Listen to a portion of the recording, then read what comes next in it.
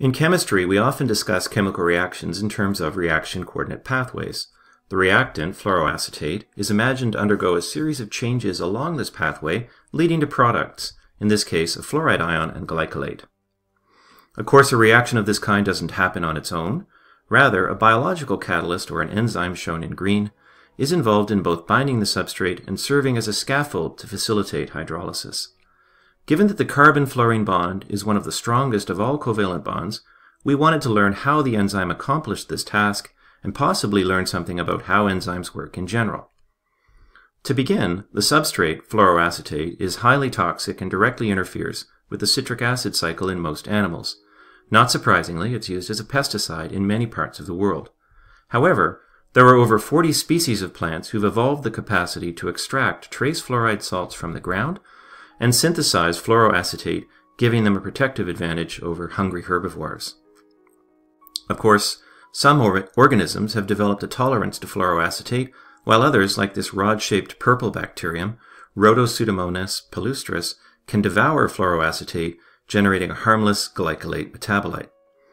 This bacterium possesses a biological catalyst in the form of a homodimeric enzyme called fluoroacetate dehalogenase, shown below when bound to fluoroacetate. Fluoroacetate dehalogenase utilizes a catalytic triad of residues to allow SN2 attack of fluoroacetate, generating a covalent intermediate followed by activation of water through histidine, hydrolysis, and the release of the fluoride ion and the glycolate product. Of course, things are a little more complicated than this.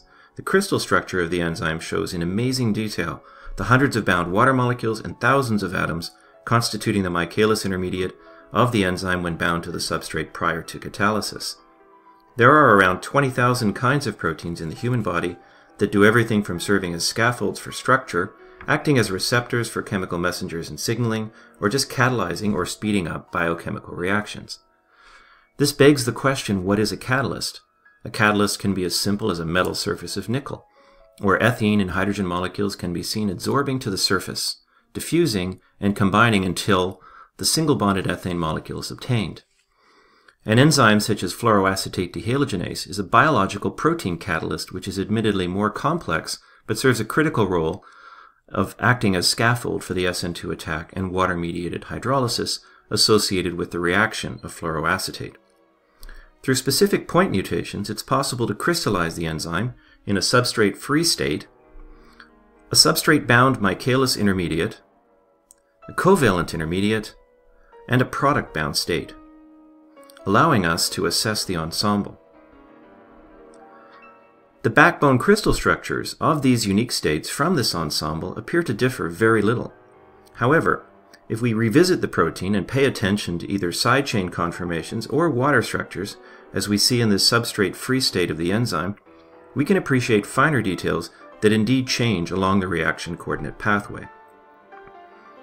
Distinct changes in the positioning of bound waters are seen to shift from the substrate-free to the Michaelis intermediate to the covalent intermediate to product-bound states, suggesting that water networks are playing a role in switching the enzyme from one functional state to the next.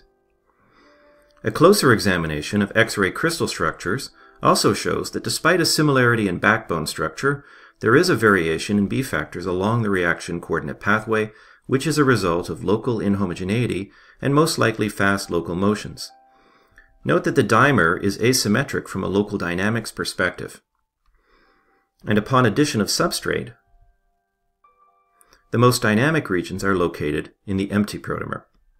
Moreover, in the presence of chloroacetate, which is reacted more slowly by the enzyme, these differences in dynamics are smaller.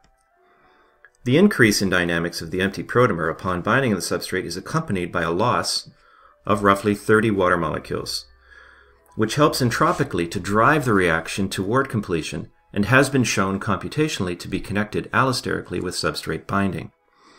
Enzyme dynamics play a key role in connecting states. Here, the dimeric enzyme is shown undergoing a cooperative conformational exchange process on a millisecond timescale, where the states are believed to represent conformers needed during catalysis. A small fraction of the enzymes effectively freeze and adopt a bound-like state, which represents no more than 0.5% of the ensemble. The substrate, fluoroacetate, may then bind to this conformer, which allosterically triggers the loss of bound water molecules and the onset of very fast jiggling in the empty protomer, thus increasing the entropy of the system and thermodynamically driving the reaction. Fast protomer exchange then resumes with a significantly greater amplitude and frequency. The enhanced dynamics may well connect with catalysis and sampling of conformations that lead to the transition state and ultimately to catalysis. This work points to the idea that proteins sample key functional states associated with a reaction coordinate. However, the functional states of the protein are inherently weakly coupled. The addition of substrate enables allosteric pathways and catalysis. Water likely plays a key role in facilitating this process. The details of our research can be found in the January edition of Science. What you won't find in the article are some snapshots of team members who shared in this work over the last 6 years.